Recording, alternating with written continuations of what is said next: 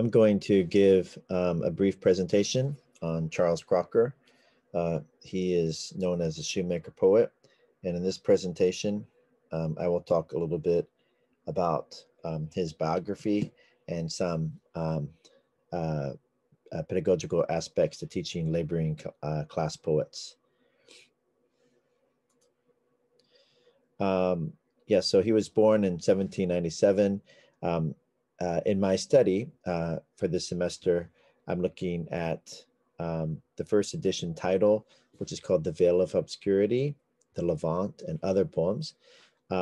It's through 3 editions. There is a new edition and also a final complete edition. They have different titles. So in total, there are 5 editions of poems. He's from Chichester, and the time period that he worked was in the mid-1800s.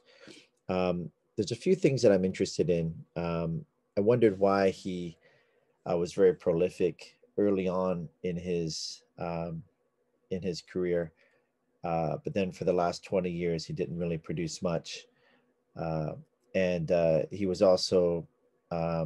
also never made changes to his poems, and he never wrote a new preface, even though he had several editions. And he was very famous back in the day, but then he became obscure. And he's also, interesting fact, that he's known as the only casualty of the collapse of the Chichester Cathedral spire in 1861, although he wasn't actually injured from that, but he did die later. And this is the cathedral in its aftermath. Charles Crocker was working for the cathedral at that time. And this is a profile picture of him from his 1841 book. This is called the 3rd edition.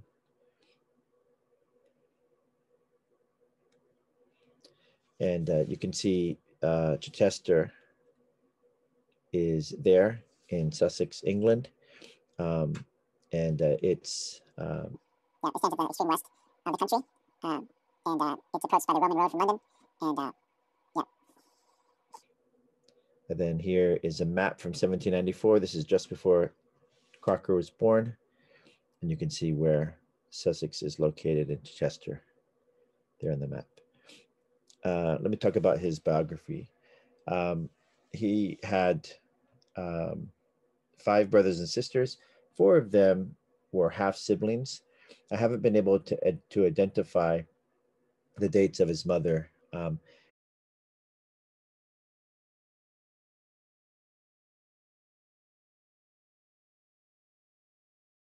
not quite sure if the mother listed is a stepmother or his actual mother. I believe it is a stepmother, and I can't find his real mother there. So he was a second of the children of Henry Crocker and probably his first wife.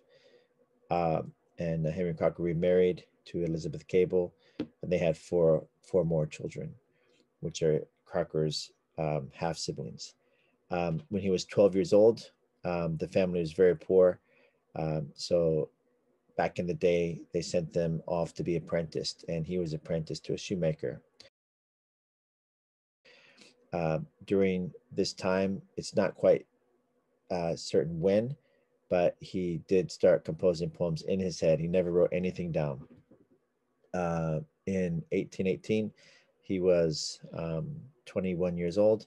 He married Phoebe Woolgar. She was a few years older than him. The next year, his daughter Fanny was born. And then the year after, his wife dies. This was, I believe, a very turbulent time in his life. And I think he did compose, and this is when he started writing down a lot of his poems. And he did marry later to Mary Heath in 1825. And as you can see, he had many children, but many of them died.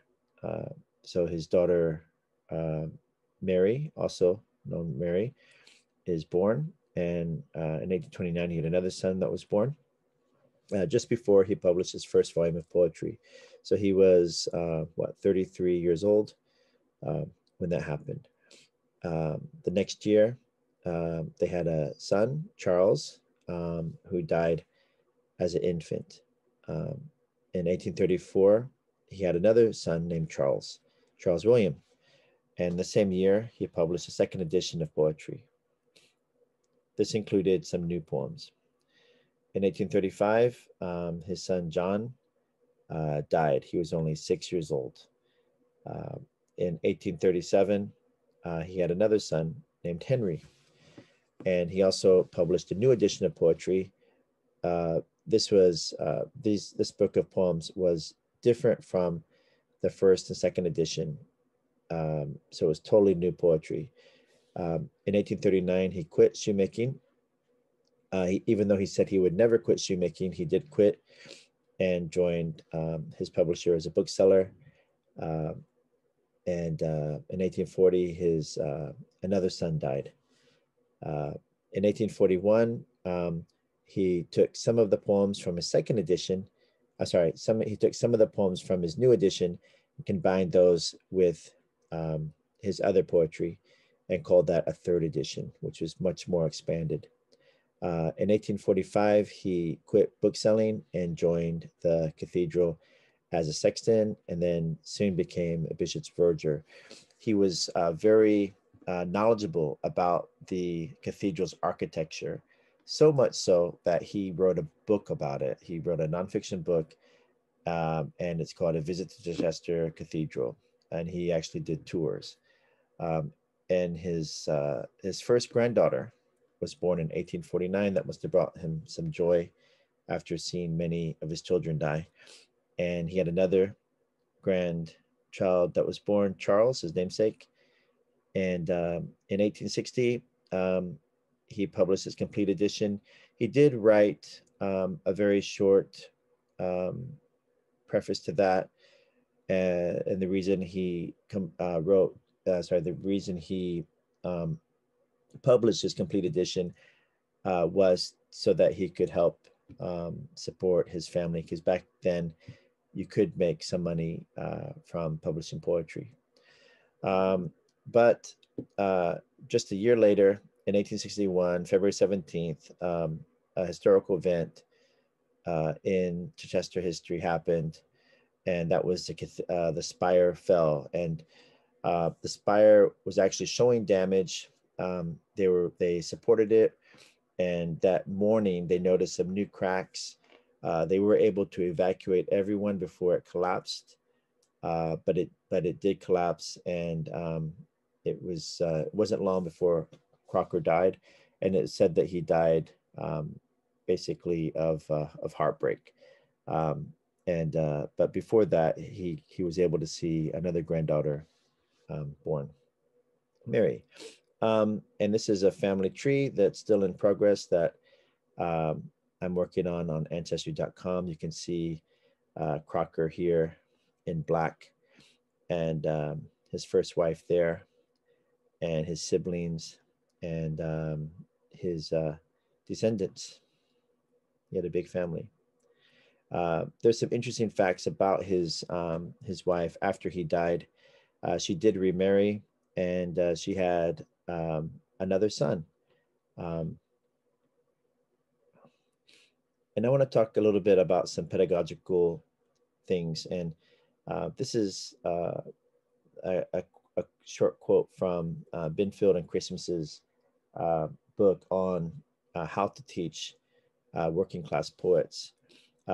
Pedagogical exploration and innovation. And this is how I see some of the benefits of teaching such poets, is that students are able to explore research methods and become more active and learn about analysis, whereas most of those skills would be taught in science classes. Students can use those in researching laboring class poets. and they learned that not all study is literary. There's also bibliographical study, historical study, things like that, textual study. And it's quite difficult to get some of this information on these old poets.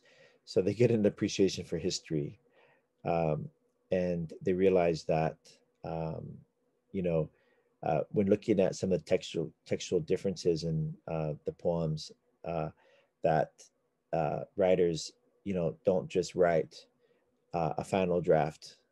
Poets don't just write a perfect poem, but it takes many revisions, and they can see how um, uh, poetry has been changed, and not just by the poet themselves, but also by publishers, and uh, they can see how that writing a poem is not just a simple act. And that's it. Thanks for watching.